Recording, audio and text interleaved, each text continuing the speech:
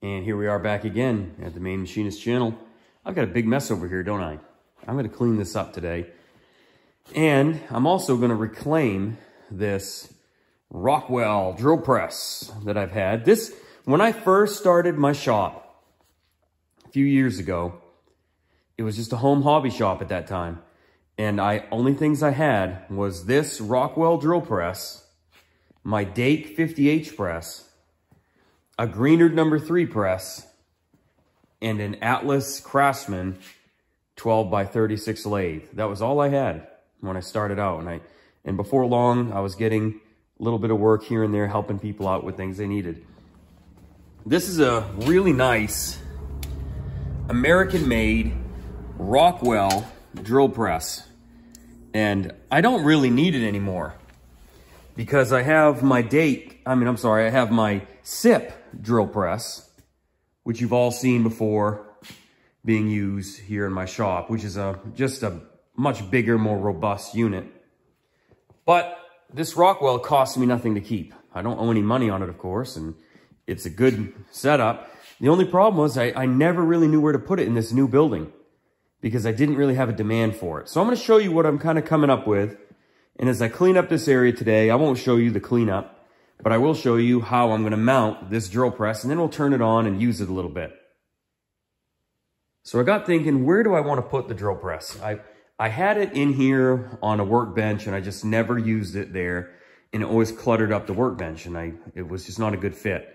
So I got thinking, well, this is where I have all my smaller machines. I have my Logan 922 here. I have the Road Shaper, and I have this Burke horizontal mill that I haven't really shown anybody yet. It's something that I bought, believe it or not, for $150 or something like that. It was so cheap, and it needs a counter shaft assembly put on because the spindle speed's way too high. And we're going to do that. At some point, I'm going to get around to fixing this thing up. And I bought it basically so that my kids could get a taste for milling on something smaller and, you know, less volatile than having them use my Bridgeport and make a mistake on that. So I thought this would be a great way to introduce them into horizontal milling. And, you know, maybe I do a small number of key seats from time to time in here. I mean, it's not unheard of for me to get calls from the mill or from guys that work in the woods. They have a shaft that needs a key seat put in it. And this could actually be kind of a nice setup for that. And I have plenty of horizontal milling cutters. So I thought maybe in my small area, I'll put this Rockwell. And so I dug around in my scrap pile out back, and I remembered that I had a couple of legs. They're kind of mismatched, but they'll work just fine. And I had some lumber left over from when I built my shop, and, you know, pretty beefy, that I think will hold that Rockwell press. So I'm going to drill some holes through here, mount the wood to the legs, and then we're going to mount the drill press on, and we'll start it up. I thought what would be kind of cool is right now I keep my Road Shaper plugged in because I have one drop here that comes from the ceiling, you can see, that runs all of these machines that are little single-phase machines. But what I'm going to do is I'm going to add a second drop out of that box so that I can have 2 of these plugged in at any time. And I'll probably keep the Shaper plugged in and the Rockwell drill press plugged in. And I think it's going to be neat. It'll be a handy thing to have for whenever I want to use it. I'll probably use it mostly just for countersinking and stuff like that. Let's get started.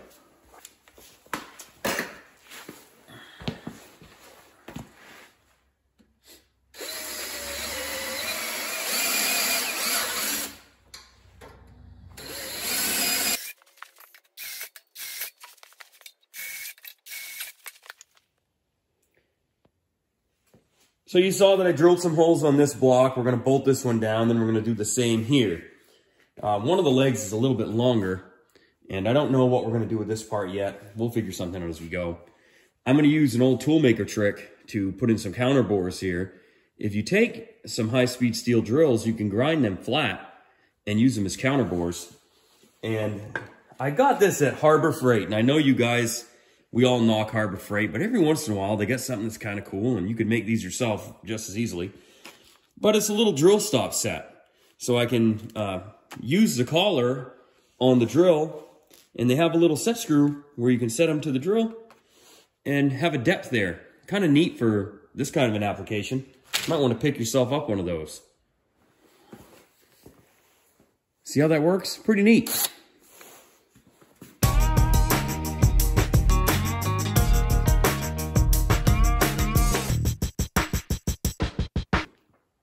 Here is where we are going to put it on the stand. And I'm going to have to mount this, the legs to the concrete. But I haven't done that yet because I'm not quite sure if this is exactly where I want it. So we're going to continue to bolt down the drill press to the table. And I'm going to clean up this drill press. It's been sitting for a couple of years now. And it was in an unheated area. So you can see that it did get some rust going on there. But this is how it looks so far. Let's continue on, and then we'll show it in operation.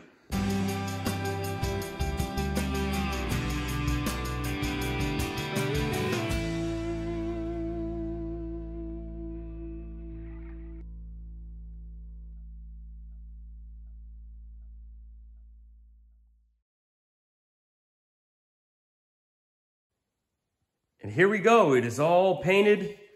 Has new spindle bearings in it. Not a perfect restoration, but a good functional, quick rebuild. I'm still missing some things on it, like I'm missing the Rockwell badge here. This is goofy, I need to fix that. You know, the switch is incorrect, should have push button switch. But it's functional now.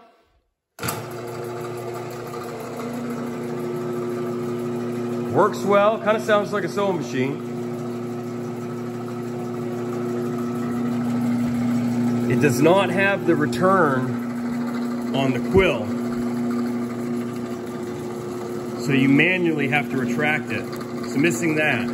So there's a few things that I need to do to really bring this up to being like new again. But for now, I'm just gonna put it into use and use it when the need arises. I don't use drill presses all that often with the milling machine in here, but it is handy to have. Now the next thing I'm gonna have to do, and I won't record this, but you'll see it in some of my new videos.